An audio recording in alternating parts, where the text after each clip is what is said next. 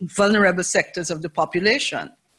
The countries which make up the Caribbean community are small and low-lying coastal states with small populations, limited land space, and limited resources. They are at the mercy of natural disasters and shocks to the global economy. Some of them have been reclassified by international financial institutions as middle income, which makes them ineligible for the technical and financial assistance which may be available to poor and highly indebted poor countries. These make the task of providing health and other social services much more onerous. Data from the Ministry of Public Health in my own country, Guyana, indicate that 70% of deaths occur because of non-communicable diseases, with cardiovascular disease accounting for 32%, diabetes 16%, cancers 9.6%, chronic lung disease 2.3%, and injuries and violence 7%. Add to these aging, unplanned urbanization, and unhealthy lifestyles, and we have a lethal combination. Our governments cannot fight this battle alone. All sectors of society must be engaged, and this is why this Healthy Caribbean Coalition is playing its role. Based on deep concern over the social issues affecting our respective countries within CARICOM, a group of wives met in Belize last year, and we launched CARICOM. We agreed to champion the Every Caribbean Woman, Every Caribbean Child initiative, which was a Caribbean manifestation of the Every Woman, Every Girl initiative of former UN Secretary General Ban Ki-moon.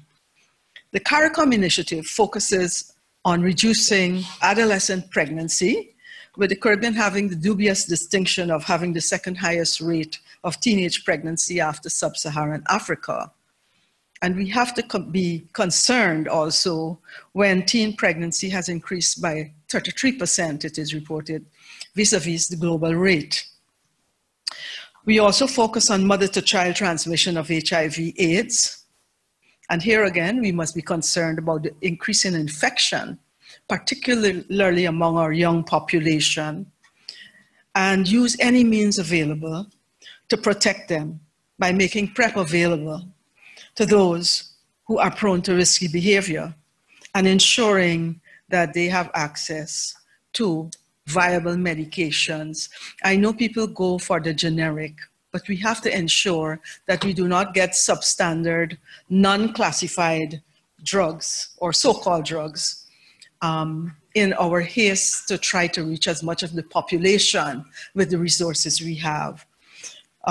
We also look at cervical cancer, which is also a leading cause of death, second leading cause of cancer death in my country, and of course, domestic violence. The initiative received the support of the Clinton Foundation, and the pilot project is soon to be rolled out in Jamaica. The objectives of the pilot are promotion of the health and well-being of the region's adolescents, expanding prevention and improving early diagnosis and treatment of cervical cancer, elimination of mother-to-child transmission of HIV and congenital syphilis, and advocacy for the reduction of gender-based violence, including the requisite legislative reform, the provision of psychosocial support to victims, and the inclusion of men and boys in the solution. This pilot will be the template for the rollout to other states, with adjustments being made based on national priorities. The spouses also agreed that they would each continue to focus their attention on issues of burning need in their respective communities. In this context, our chair, the Honorable Kim Simplis Barrow, focuses on improving the condition of women and children in Belize in her capacity as Special Envoy for Women and Children, including girls' education, persons with disabilities, and administration of the HPV vaccine to prevent cervical cancer. The Honorable Maria Brown, MP of Antigua and Barbuda, works on empowering women. The Honorable Patricia Minnis of the Bahamas works with teenage girls and towards the reduction of teenage pregnancy. Her Excellency Martine Moise of Haiti focuses on vaccination of babies and young children. And here in Jamaica, the Honorable Juliet Holness includes the pilot project in Jamaica among the issues which she champions. Mrs. Rima Carmona, the former First Lady of Trinidad and Tobago, will share with you tomorrow her own experience in contributing to the NCD response in her country. On my own part, I collaborate with the Ministries of Education, Public Communications, Public Health, Social Cohesion, Social Protection, as well as NGOs and interested organizations and individuals on programs relating to the education of women, girls, and young people in general. Thus, teen mothers are encouraged and supported in their efforts to continue their education, whether it be completion of their secondary education or pursuit of technical and vocational education. They are also invited to participate in workshops coordinated by my office, such as the child care and caring for the elderly workshops, upon completion of which they receive a certificate recognized by Guyana's Board of Industrial Training. They have also participated in self-reliance and success in business workshops, conducted mainly for women, but we have included some men who have asked to be included, making them honorary women for the purposes of those workshops, which teaches them how to establish and successfully manage a business at the most basic level. This workshop is also recognized by the Small Business Unit in the Ministry of Business of Guyana and by microfinance organizations. So when those women go to those institutes or entities with a business plan, they can receive a loan or a grant to establish their business. In addition to this, my office coordinates ICT workshops for adolescents and out-of-school youth, which includes modules on sexual and reproductive health, preparing for the world of work, microfinance, and we recently added robotics.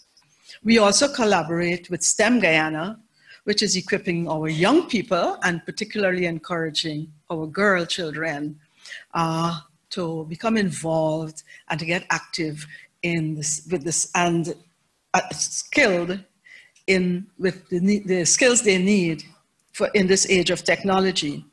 On the face of it, the priorities of SCLAN fall outside of the scope of non-communicable diseases, which is the focus of this forum. However, I wish to posit that a holistic approach to citizens' health and well-being assists in the creation and maintenance of a healthy, educated, and productive population, and will contribute to the attainment of by our countries of the Sustainable Development Goals, which include anticipated achievements in health, well-being, and empowerment of all sectors of our population, as well as equity in gender relationship. By reducing adolescent pregnancy and combining this with adolescent-friendly health centers, where young people can receive information and services relating to sexual and reproductive health, as well as training on how to care for themselves and their babies, we can anticipate that fewer girls will experience repeat pregnancies. Through the inclusion of health and family life education in our schools' curricula, from the earliest stages, our young people will be educated about their bodies and the consequences of risky sexual behavior. More of our young girls can then complete their secondary education. They can become employed and earn decent wages. They will be better able to care for their children and themselves, having been made aware of the importance of nurturing their children. They and their children will then, one assumes, not become burdens to the state, nor will they be trapped in the cycle of poverty. Similarly, having been informed about the importance of a healthy diet and lifestyle, they will be more active and less likely to consume foods loaded with saturated fats and preservatives, lowering the risk of contracting the NCDs that are so prevalent in our region, or to engage willingly in risky sexual behavior, which may lead to them contracting diseases such as cervical cancer, STIs, and HIV. And they may also be encouraged to pursue tertiary education. Bear in mind that adolescents and young people comprise the largest cohort in our region and indeed the global population today. How they live their lives will greatly impact the development of the countries in which they live. SCLAN also focuses on the reduction of domestic violence, which has become so prevalent in our society and which impacts the psychological and physical health of many persons. There is nothing new or innovative in pointing out that development is driven by girls and women, because when women advance, their families advance with them. The data indicate that investment in the health, rights, and well-being of girls and women leads to improvement in the lives of all society. This is because, and the data support this, girls and women spend 90% of their earned income on their families in comparison to the estimated 30 to 40% spent by males.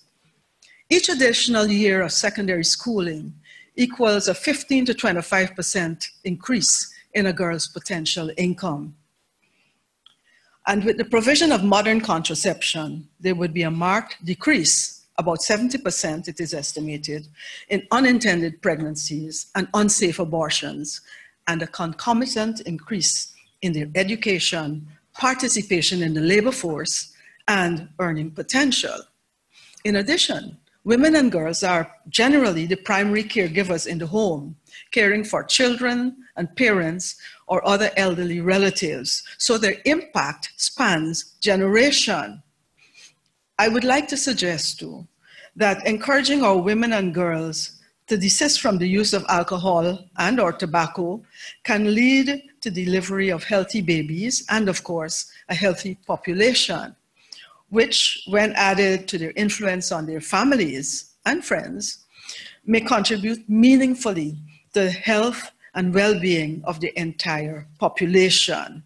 In this regard, I would also like to draw attention to the fact that the age of consent for sexual activity is different from the legal age of maturity.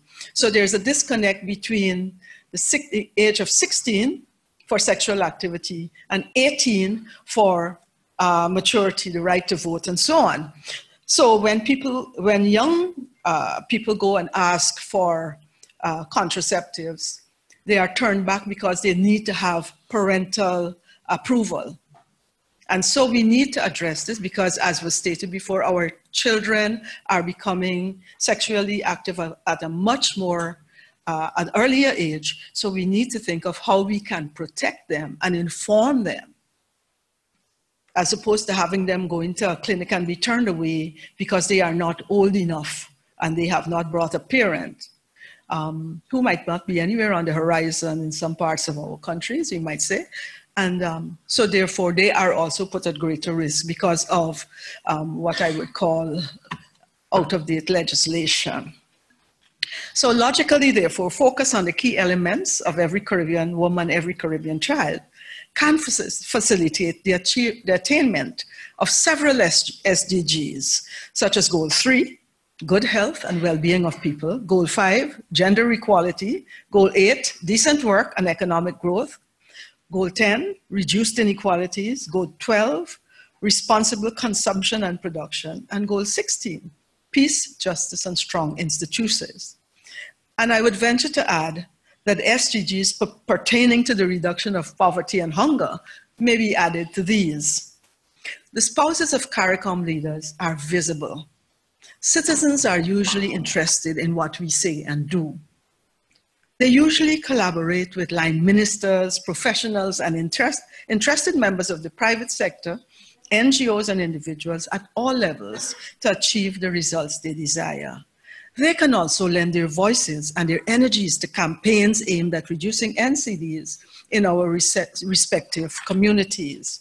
The challenge is to recognize how the goals of every Caribbean woman, every Caribbean child initiative dovetail with those relating to harness these resources to achieve our objectives.